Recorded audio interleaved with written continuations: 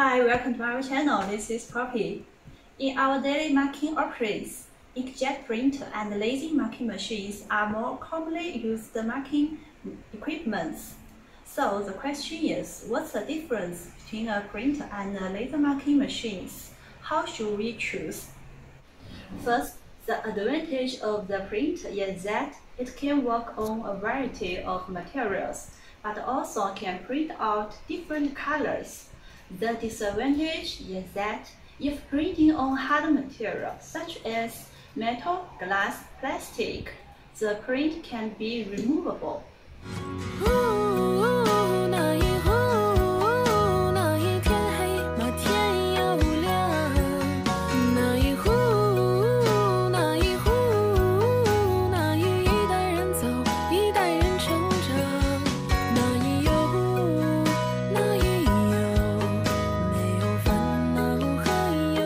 Second, the advantage of laser marking machine is that the marking result is permanent, no consumables, no maintenance, easy to use. The disadvantage is that it's expensive and the marking color is based on the marked materials, not flexible.